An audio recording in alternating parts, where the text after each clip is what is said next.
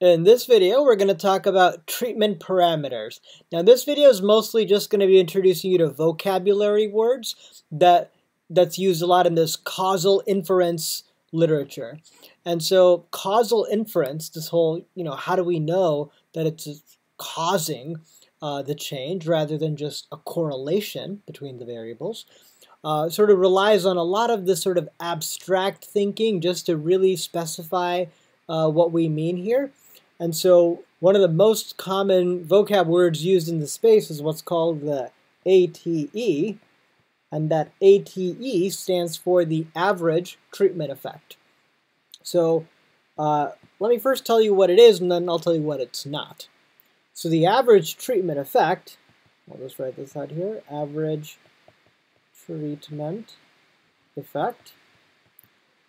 What it is it's basically saying what is the causal impact. So the ATE is the vocab word for the causal impact of the treatment. And so the formula for it is the expected y1 minus the expected y0. And don't worry if you haven't seen this sort of E before. This just means the expected value of the thing inside the parentheses here. So what we're expecting y1 to be minus what we're expecting y0 to be. So now, what the heck is y0 and y1? What's the difference between them? And so a lot of this, again, is mostly just around vocab words that the field uses and just, being really comfortable with what people mean when they write these things. What is this not, though? Before I say more about what exactly y1 and y0 means, as will become apparent soon, this is not sort of a user manual, like how to actually do this thing in the real world. A lot of this is very much a theoretical, conceptual exercise for how we're just, defining these things, and not so much, oh yeah, you're going to compute the ATE. You basically, in the real world, will almost never ever be able to compute the ATE, but you're just going to try to get better estimates for it, because you're probably, unless you're doing a really, really careful RCT with a lot of money, and it's very difficult to get the ATE, and even then you could never ever be sure that you've gotten it, but you're just going to try to estimate it. So it's more of just a theoretical thing of what you're getting, right? Also, what it's not is, as we'll see in a sec, it's not just the difference between those who got the treatment and those who didn't get the treatment. That difference is what we call the naive estimator, named as such because it's essentially not telling us anything, even though we'd like to think that it is. So what does this notation mean? What is y0 and y1?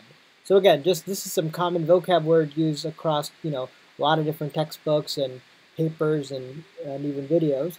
So y in general is just the outcome variable. So if your outcome variable is income, for example, then y is income.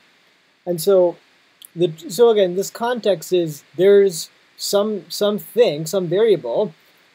To make it easy, let's just call it a 0-1 variable.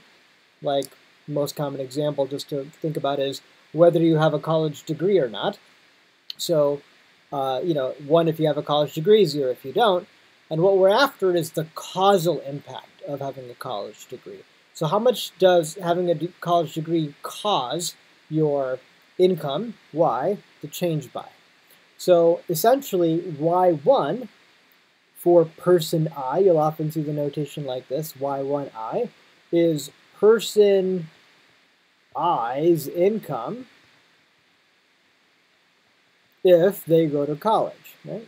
If they go to college, well, go to college is for the example that I gave, but in general, if they get the treatment, whatever the treatment is. The treatment might literally be where this vocab usually comes from, which is the medical field, about literally if they get the drug, if they get the actual, cold medication, then they're getting the treatment, and the outcome would be, how many days it takes for their cold to go away or something.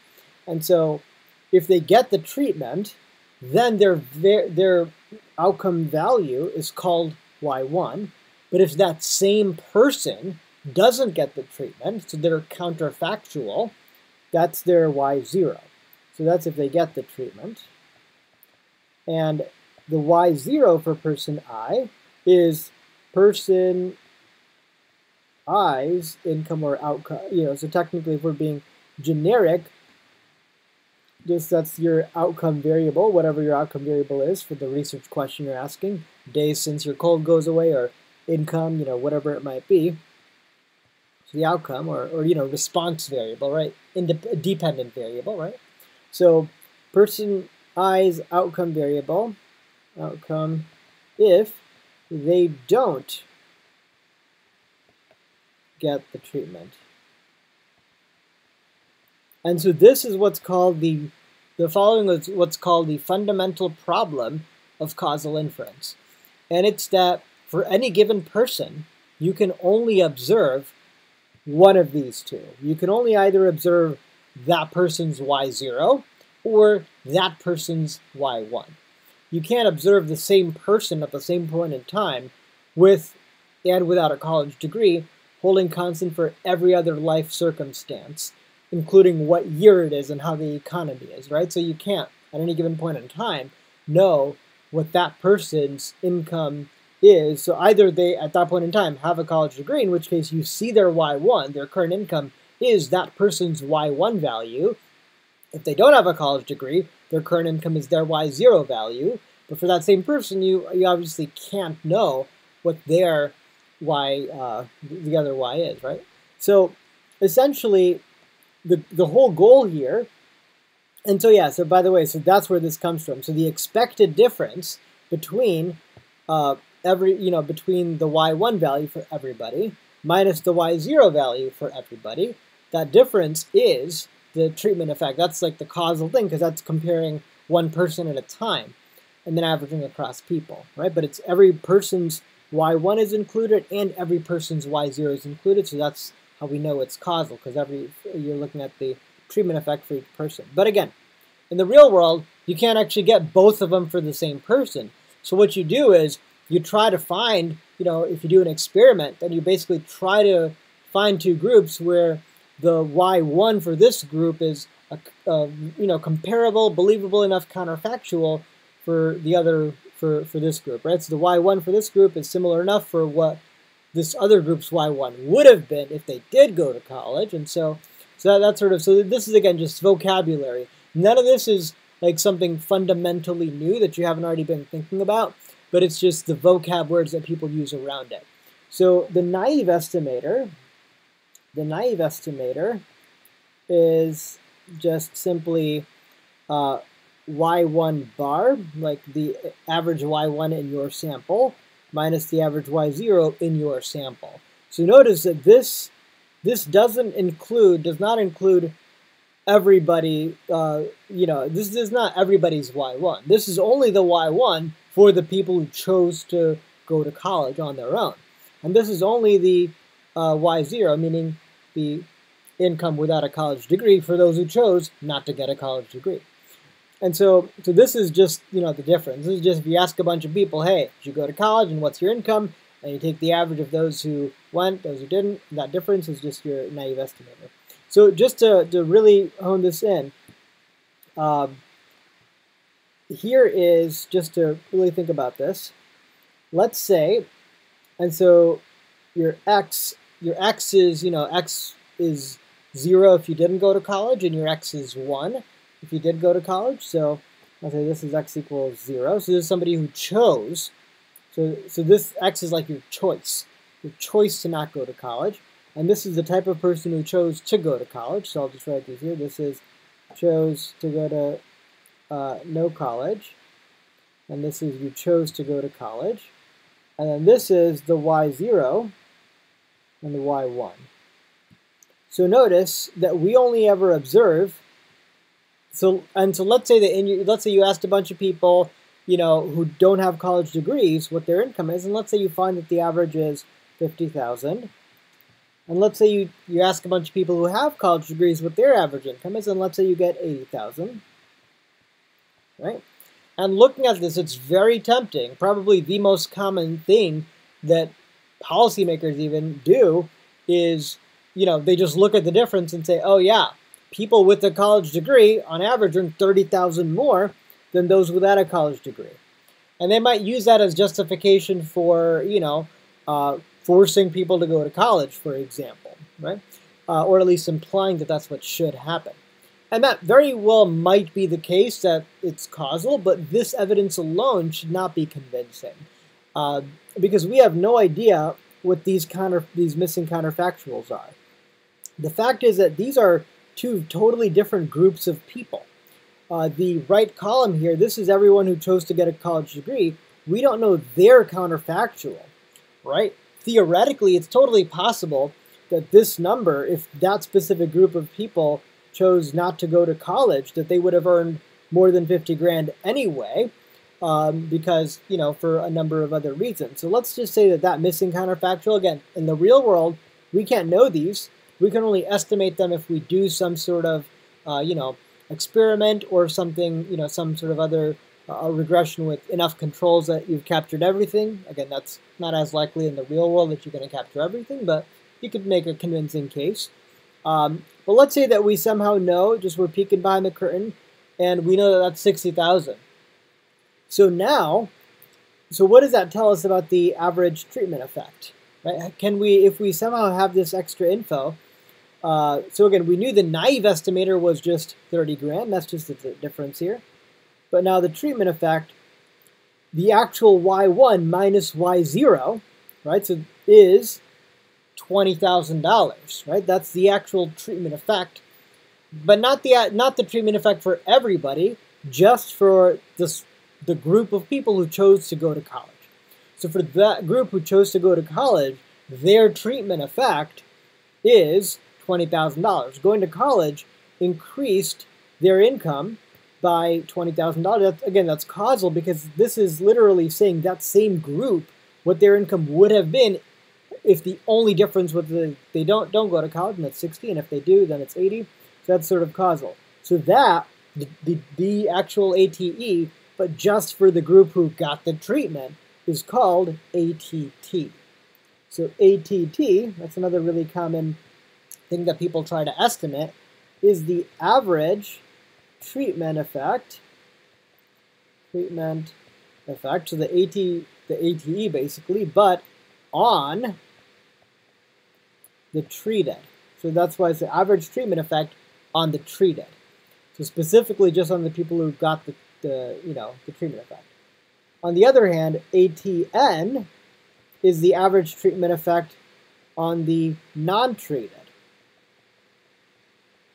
So if let's say we had this info as well. Let's say we peeked behind the curtain and we somehow went back in time, forced these people who don't have college degrees and are making 50 grand, we forced them to go to college, and then we observed that their salaries, let's just say somehow that it's 40 grand, because again, it's a totally different group of people, and treatment effects might not be the same across everybody, right? College might not have the exact same impact on different people. And so in this case, if these numbers are true, then this means that the average treatment effect on the non-treated, meaning for the non-treated group, if you force them to get the treatment, their income would actually go down by 10,000. So here, basically, we have the ATT in this example was 20,000. The ATN is negative 10,000. And the actual ATE is just simply the average of the ATT and the ATN. It's just like saying everybody on average. Because if you were to then look at the expected, and here, for simplicity, if we assume that you have the same number of people in your sample who go to college and don't go to college, so the expected value, the expected Y0, the expected for everybody is just averaging those, so that's 55,000. And the expected Y1, so that's like saying, so this is like saying, this first row is like saying, if you forced everybody to not go to college, well then the average incomes would be, well, these people would make 50 grand, these people would make 60 grand, so on average, people are making 55 grand. And the expected Y1 is if you forced everybody in the world to go to college, these people would make 80 grand. I mean, again, we know that they do in the real world. These people would hypothetically make 40 grand. And so this averages out, 40 and 80 average out to, what's that, 60 grand? All right. So then the actual ATE, the average treatment effect, is 55,000 to 60,000. So the ATE is $5,000. So again, what this means, again, you wouldn't actually be able to do this exercise that we just did in the real world because you wouldn't have data that good. You wouldn't actually be able to go back in time and have these people go to college, right? So this is just a thought experiment. That's basically the whole point of this, other than to establish some vocabulary words and just showing how, researchers reason through these things, is to show you that the actual causal impact, the average treatment effect of something, might be vastly different from the naive estimator, which was just $30,000. So yeah, if these numbers were hypothetically true, then the implications are that, yeah, sure, going to college increases on average your income, but only by $5,000, not by $30,000, like you'd get if you were to just look at the differences. But further, for a certain group of people, going to college will actually reduce their income. And again, you just would have no way of knowing that if you just looked at the naive estimator. So yeah, so that's basically just that. Again, this is more of just like a theoretical exercise to establish vocabulary. The last sort of vocab words here that are often used is ITT. And the ITT, what it stands for is intention to treat. Intention to treat. And I won't go into detail about this and the sort of one that usually goes with it, which is LATE, which is local average treatment effect. So local ATE, treatment effect. But essentially, the big picture about these is these are related to experiments. When you actually do an experiment and when the issue is about compliance. So if you force somebody to say, you know what, hey, you're in the treatment group, you have to take this cold medication, all right? You're in the control group, this other person, you cannot take the cold medication, all right? What if somehow the guy in the treatment group spits out his pill or just somehow doesn't comply? What if the person in the control group, after they go home from the lab, acquire, cold medication and have it, So the point is, when you have non-compliance, even, your difference in the two groups won't actually get you the ATE that you want. And, if there's not full compliance, you actually won't even be able to recover the actual ATE like we want to. But in that case, we can get something that's useful enough, which is called intention to treat. So that's like saying whether you complied or not, as long as we intended on you being in the treatment group and you compare the difference, that's called the ITT, the intention to treat. So hey, as long as we intend to give somebody a college scholarship, their income will go up in the future by this amount, whether they actually go to college or not, whether they complied with getting the scholarship and going to college or not. Simply offering them that has that effect. That's what ITT really means. So again, and LATE, again, is just sort of, an extension there. Just you do some math, you can then see what the actual ATE is, just for those who complied with your experiment.